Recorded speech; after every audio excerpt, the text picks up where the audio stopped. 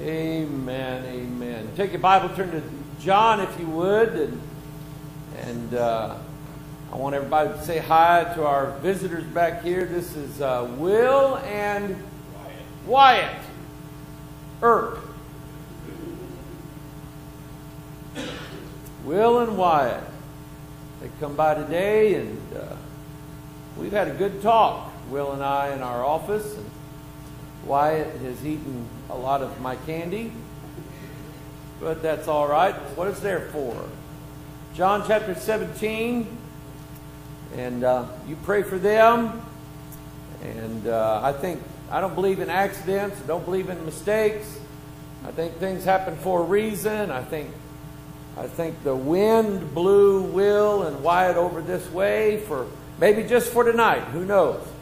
But it's good to have them with us. I've enjoyed our conversation. Will is a former serviceman. He served in the Marines, or not the Marines, the Army. You're not a jarhead, are you? No. And so I tell you what, I appreciate those who serve their country.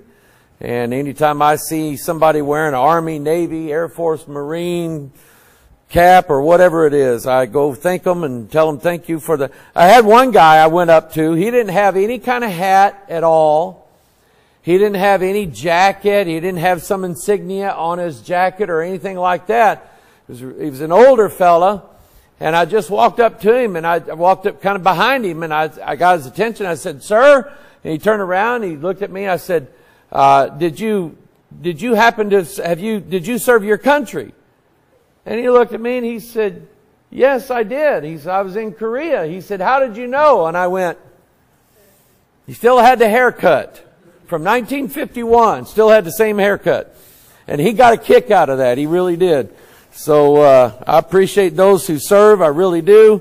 And I want you to make Will and Wyatt feel at home tonight. John chapter 17. Let's go. Tell you what, let's read this. And this just verse 12 here for tonight. Or let's see here. Where do I want to go? Let's start with verse 12, and I'll read down a few verses, and we'll go to the Lord in prayer. John 17, verse 12. While I was with them in the world, remember, this is Jesus praying to His Heavenly Father. He's praying to God, and He is praying for His disciples, and not just the 12 men that we refer to as the 12 apostles. He's praying for all of His disciples, past, present, future. He's praying for all of them. And listen to what He says. Verse 12, while I was with them in the world. And it's interesting that He says it this way. He says it as if it's already been a past event. Remember, this is Christ before Calvary. Right before Calvary. And He prays this knowing that He's about to go to the cross. And so He is telling His Heavenly Father, while I was with them in the world, I kept them in Thy name. And what is that? That's the name of God. He is the Lord. He is God. He is, in Hebrew, He's Adonai, Elohim, El. He is Jehovah. He is the Prince of Peace. He's the wonderful Counselor, the mighty God, and so on and so on. The everlasting Father. I've kept them in Thy name. Those that Thou gavest me, I have kept. Keep in mind, no one ever is saved unless God saves them. It was God that brought you to Calvary. It was God that brought you to the cross.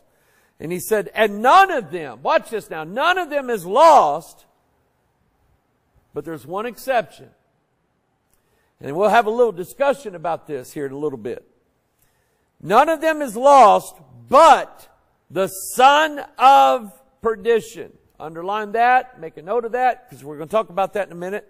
That the Scripture might be fulfilled. Now think about it.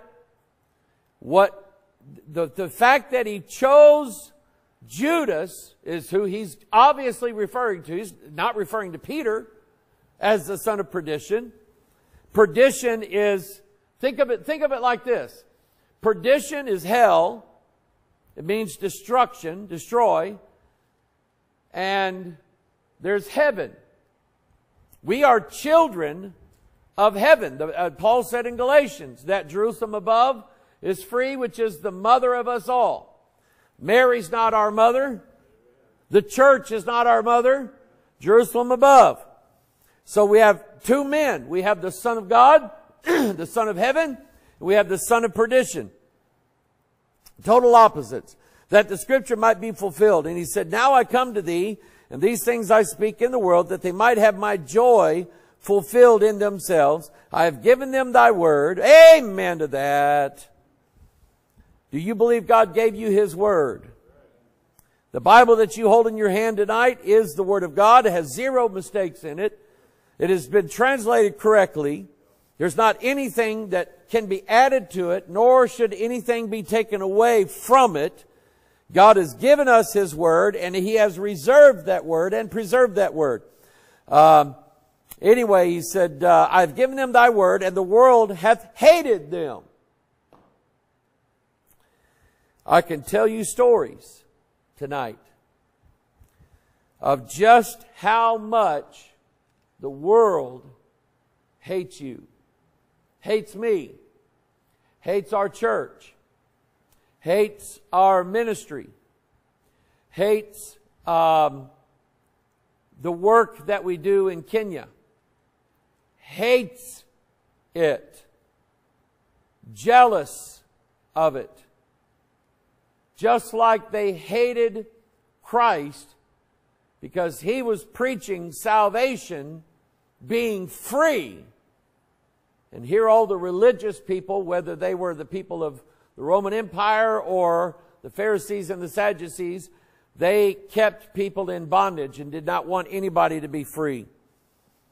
Because they've hated them because they are not of the world, even as I am not of the world. Now remember what I just said. That the son of perdition is born of perdition, born of hell. And that's interesting because the beast rises up literally up out of hell, out of the pit. You and I are born from heaven. We are not of this world. And I'm going to expound on that tonight as we get a time to do that. Father, we ask your blessings on your word. Thank you, Lord, for gathering us here. Thank you, Lord, for a nice day today, cool day. We thank you, Lord, for the rain, and we thank you, God, for bringing all of us together. And we pray, dear God, that we could be a blessing one to another. We could be a blessing to those, Lord, that are joining with us online, those that are watching this message maybe a day after it's posted, a year after it's posted. Somebody comes by this and they want to listen to it and they're blessed by it. That's my prayer, Father. And I pray, dear God, Lord, that you would just unite us together in your love. Keep us humble, Lord. Keep us on our knees praying. Father, we understand that we have very, very fierce enemies. Lord, we have all the devils that hate us and that are against us. But as Elisha pointed out to Gehazi, his servant, they that are with us are more than they that are with them. And Father, we thank you, Lord, for that. We ask, God, that you watch over us now and keep us in your good, gentle care. Father, we pray, dear God, that you would send angels to watch over us tonight. Just bless your word and bless your people in Jesus' name. And all of God's people said, amen. That phrase, son of perdition, it's only found one other place in the Bible. Naturally, I want you to go there. That'd be 2 Thessalonians. Turn there in your Bible. Even though it's on the screen, I want you to turn in your Bible. It'll be the same Bible, same translation. 2 Thessalonians chapter 2. Y'all pray for my voice. It's still not healed up from the weekend. All that preaching and everything. 2 Thessalonians chapter 2. The Apostle Paul says, now we beseech you, brethren, by the coming of our Lord Jesus Christ. So, when Christ mentioned the son of perdition, something that's always intrigued me is that it looks like the Antichrist, the beast, the son of perdition, the man of sin. It looks like to me that at one time he poses as a born-again Christian. That's what it looks like. Let's read this. We beseech you, brethren, by the coming of our Lord Jesus Christ, so we know that it's a reference to a future event, and by our gathering together unto Him, that's what we would call the rapture, the translation, being caught up together, the resurrection, first resurrection, that you be not soon shaken in mind. There's a shaking that's going to take place. God said that He's going to shake both the heavens and the earth.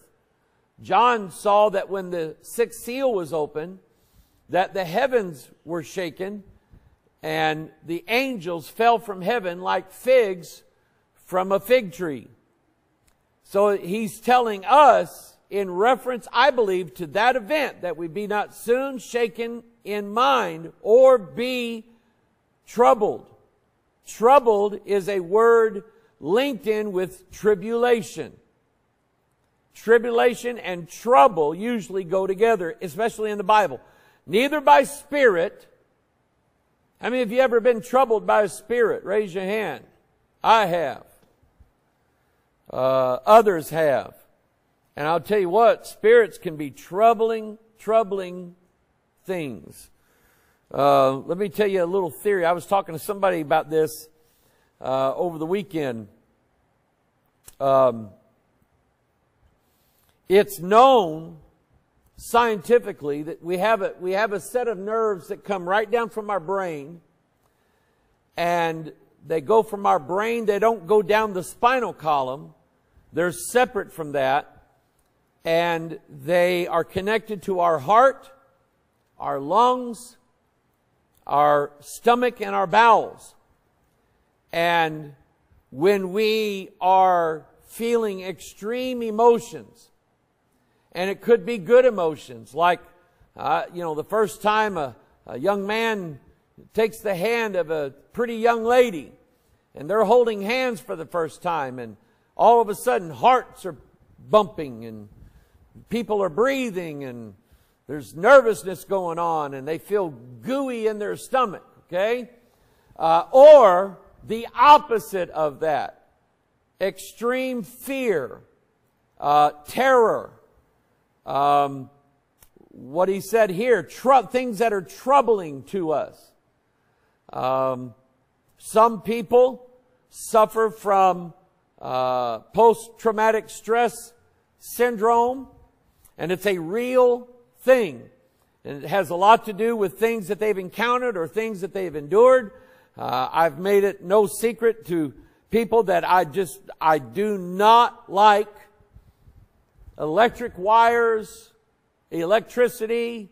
I don't like static electricity in the wintertime. I am always walking around discharging electrons from my body by using the back of my hand up against metal corner beads in a building. You see me walk around, I'm touching corner beads with the back of my hand because that's where I feel them the least. I'm discharging. I don't like that feeling of just reaching out and touching something and getting that shock. I don't like thunderstorms like I used to. I used to love thunderstorms. Sit and watch them all the time. I don't like lightning. I don't like anything like that. And it has caused me at times to run, literally to run. And I was just amazed at that came out of me like that. But that happens. You get troubled. And what happens is the vagus nerve reacts to those emotions. And it's what causes us to breathe heavily. It's what causes our heart to pound, our stomach to be in knots, our bowels. Sometimes you will lose your bowel content over this. And my point in this is this. It is known that tigers have a growl that is so low in frequency that in most cases it's not audible to our ears, but it still has an effect on humans and other animals. When that tiger growls, it's with a very, very low tone. Huh? What is it called? I don't know what. Okay. Yeah, well, I couldn't hear the word you were saying. Okay. I'll have you spell it later.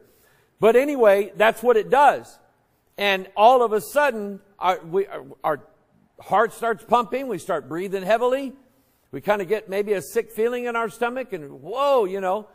And I believe in the spirit realm. See, a tiger is nothing more than a lion with stripes on it. That's what it is. It's part of the big cat family. And there's lions in the Bible. And I believe that spirits have the ability to strike fear into our hearts without really us knowing their presence, knowing that they're around. They have the ability to strike fear into us. And that fear may induce what's called the fight or flight syndrome. And that's a real thing too. I've seen these funny videos where some guy dresses up like a bush. You seen those? And as people walk by, he jumps at them like that. And there's two reactions. Some people start running. Or some people turn around and whack! Deck the guy. Okay? And it's kind of funny, but it's an instantaneous reaction. It's not something that they ponder and think about. It's not something they dwell on. Boom, it just happens. Okay? Well, in the case of spirits, I believe they have that ability to strike fear into us at certain times. And how we react to that is how we will be trained to react to that. You see, they train people that are going to be police officers. Nowadays, they really spend a lot of time, because of the unrest that exists in our country, they are teaching more and more police officers how to turn down a situation a few notches, how to calm people down so that two parties don't get excited and a cop ends up doing something that he shouldn't do. We have that going on. Warfare, things like that can induce that. So I believe that there are devils out there that can strike fear into us. And that, notice what he says here in verse 2. That you be not soon shaken in mind or be troubled, neither by spirit. Don't let a spirit trouble you into running. If you're going to get troubled, and it's from a spirit, turn around and fight. Amen? Neither by spirit, nor by word, things that people say to us. Hey, things that we read on social media can strike fear into us, can turn us to where we are afraid of what could happen.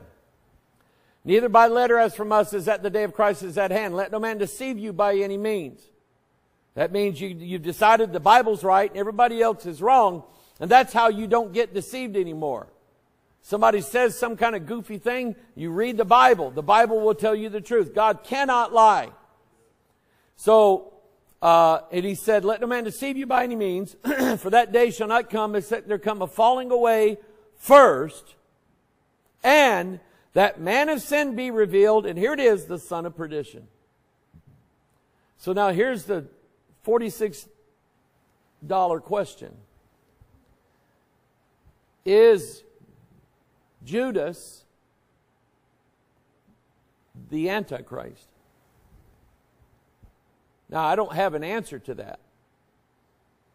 But is Judas, I will say this, he is an Antichrist for sure.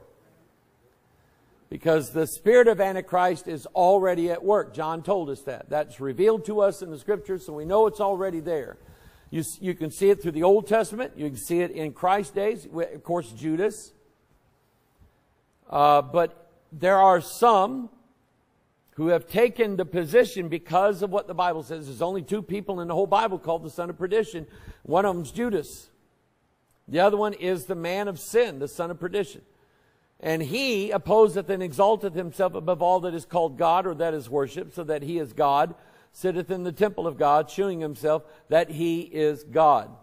Now, I could make a case against Judas being the Antichrist, because I don't really see Judas trying to take over the leadership of the disciples. We don't see that. We don't see a tug of war going on between Christ and Judas Iscariot. Everything that Judas does is in secret. The Bible tells us that he was a thief because he carried the bag. What does that mean? Is that whatever money was given to the disciples by people and so on for their support, for their living, Judas took care of it, but he was skimming off the top. He was taking money and stealing it, all right? So he was a thief, and he also betrayed the Lord. We know that he was money hungry because it just took 30 pieces of silver for him to sell his soul. Okay, what a price. Amen? You want me to sell my soul, you better come up with a whole lot bigger. You better come up with something a whole lot better than eternal life in heaven. Amen. So, is he the Antichrist? Now, just let you raise your hand and say, I think Judas is because of this, or I don't think he is. I think he's just a type of an Antichrist figure. Yes, Steve? I think type, and also because was the Antichrist spirit dwelling in him? Say that again. The Antichrist spirit dwelling in him? Satan himself entered into him right before, as he left the Last Supper. So Satan physically entered into him and basically took him over. Okay? So you think he's the type? Yes? I don't think he's the Antichrist because otherwise we wouldn't be here in Revelation. The Antichrist isn't around for very long. Not bad. Not bad. Okay? Well, I would say that, and I'm just playing, I don't want to say I'm the devil's advocate. Let's just say I'm an adverse opinion. The Antichrist comes from somewhere, does he not? Does he not have did he not at one time receive a deadly wound in his head, and that wound was healed? Does he not come from the pit? Well, how did he get in the pit? So there's a lot of questions there. Judas, on the other hand, is the opposite of Christ. He's hanging from a tree voluntarily. He hung himself and curses anyone who hangs from a tree. Simultaneously, you have the Son of God. What's he doing? Hanging from a tree. Okay? So anyway, I don't think that Judas is. Just so you know my opinion, I don't think that he is. But I would say study Judas' life. Study what the Bible says about him. Get to know, become familiar with it so that you have an understanding. Maybe God will show you a little bit of something about the Antichrist coming in the last days. But anyway, the Bible says he opposeth and exalteth himself above all that is called God or that is worshipped, so that he is God, sitteth in the temple of God, showing himself that he is God. In Psalm 109, turn there. And I'm pointing this part out specifically because of what Jesus said concerning the son of perdition. He said, let's see here. Yeah, verse 12 in John 17. I have kept them in my name, or in thy name, those that thou gavest me, I have kept, and none of them is lost, but the son of perdition, that the scripture might be fulfilled. What scripture it needs to be fulfilled. Well, one of them, I believe, is Psalm 109. Psalm 109 is a prophecy concerning Judas Iscariot. Now, let me add this to that, which is where I was going a while ago. It seems to me that whoever the Antichrist is, he appears as one of us. And I took that phrase from the movie,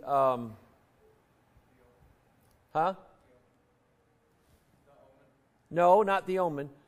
Isaac Asimov, the iRobot.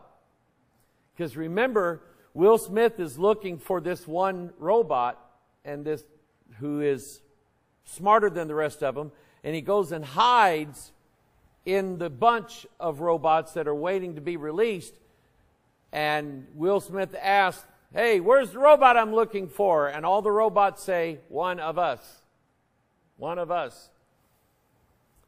We know that there is going to be another Jesus. We know there's going to be another gospel. We know there's going to be another spirit. We know that the phrase Antichrist literally means the opposite of Christ, against Christ, not the Christ, but the other guy. And we know from Jude that certain men crept in unawares that are not part of who we are. We know that John said concerning people that left the flock, John said they were not of us who left, and I'm kind of paraphrasing, but they left because they were not really one of us. If they had really been saved and truly born again, they wouldn't have left. But they leave showing you that they're not there. They didn't make it. And so anyway, we have a prophecy here, Psalm 109 verse 4. "For my love, they are my adversaries." Listen to what he's saying here. I loved them. I gave them my love. I died for them. And because of that, they become my enemies. You ever had that happen before? Love somebody, care for somebody, do things for somebody, and now you're their enemy. And you don't know what you did. You may not have done anything. I've got people that are still alive that have hated me since I was about 15 years old. I'm not kidding you. But anyway, "For my love, they are my adversaries. But I give myself unto prayer. And they have rewarded me evil for good." What did Judas do? He rewarded Christ evil for good. "And hatred for my love."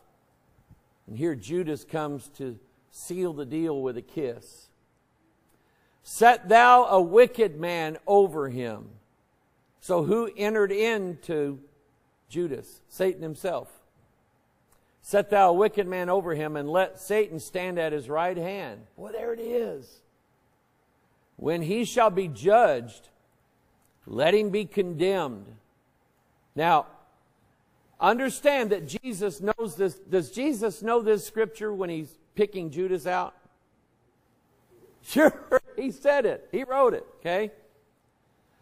So, to me, there's no question whatsoever that Jesus knew exactly what he was doing when he picked Judas and why he picked Judas.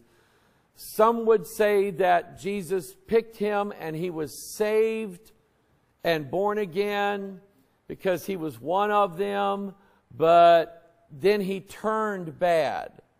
And people will use that same argument concerning like the creation of the devil.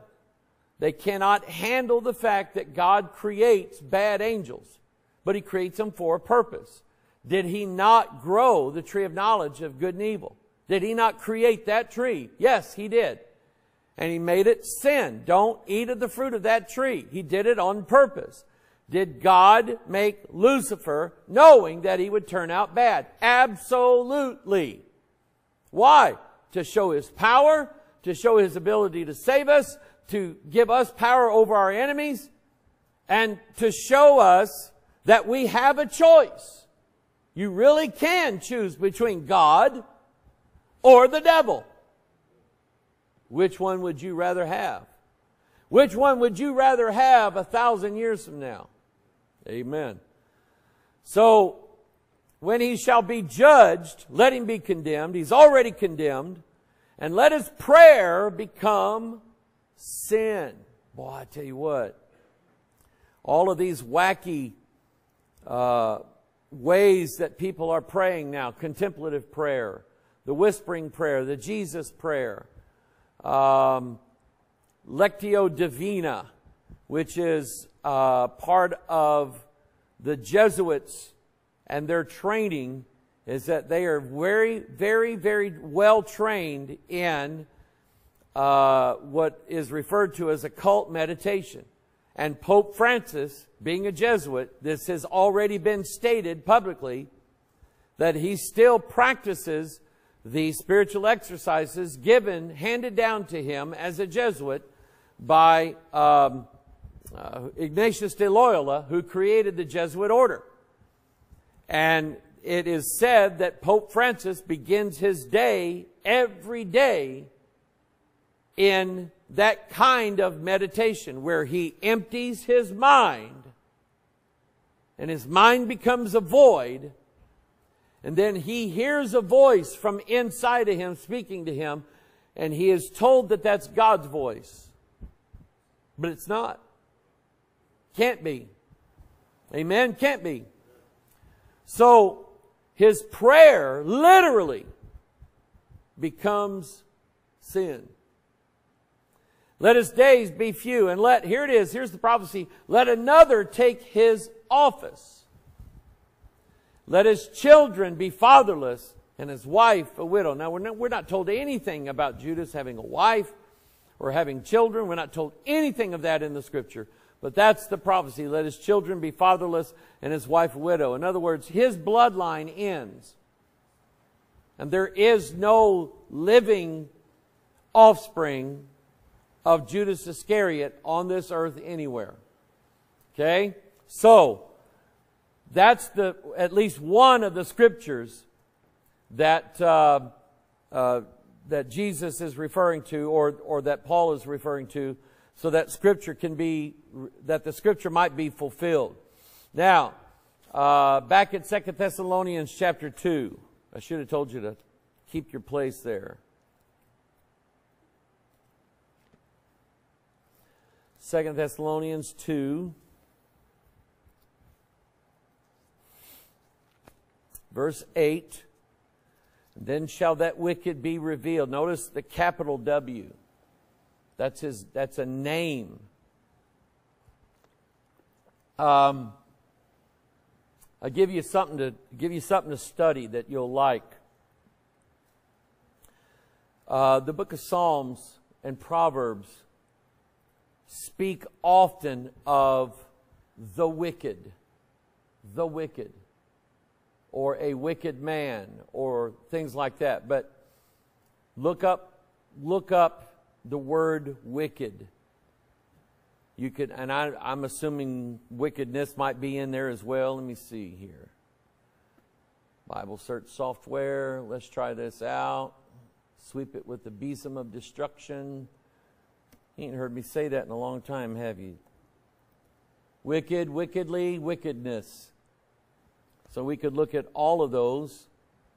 And if we were to go to the Psalms,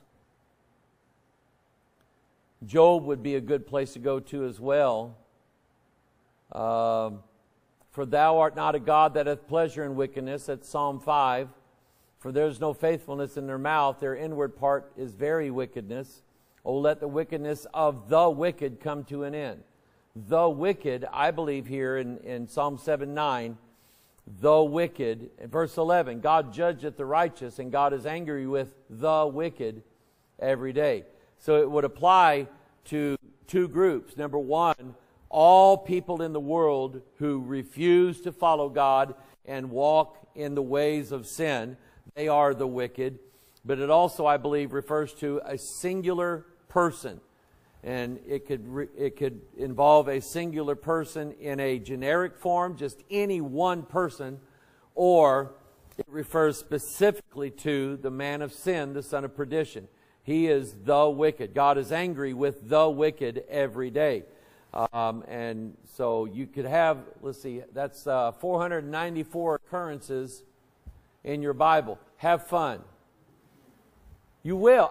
Listen, I promise. If you set aside some time and just look at every verse in the Bible where the word wicked, wickedness, what other forms were there? Wickedingly. Okay, I made that up in case you didn't know. But anyway, that's that would be a good study for you to do to fill your time. Okay, till the next time Matlock comes on or something like that you want to watch. But anyway, he said, and then in 2 Thessalonians 2, then shall that wicked be revealed, whom the Lord shall consume with the spirit of his mouth. What is the spirit of his mouth in reference to? Huh? Wait. Let's read the verse again. Whom the Lord shall consume with the spirit of his mouth. Ah, there you go. You woke up. Yeah, because if you look in Revelation 19, what's coming out of his mouth? A sharp two-edged sword. What is that? It's the Bible. It's the Word of God. So how can you beat an antichrist spirit? With the Bible. These young college students that go and protest anti-abortion laws, and they have some of the most vile things written on their shirts about God, vile things about serving Satan, just evil, pure evil. They have the spirit of Antichrist. Okay? They have that spirit in them. People who are atheists. Most atheists are very, very angry people. They hate God, which I don't see how they can. How can you hate something that does not exist?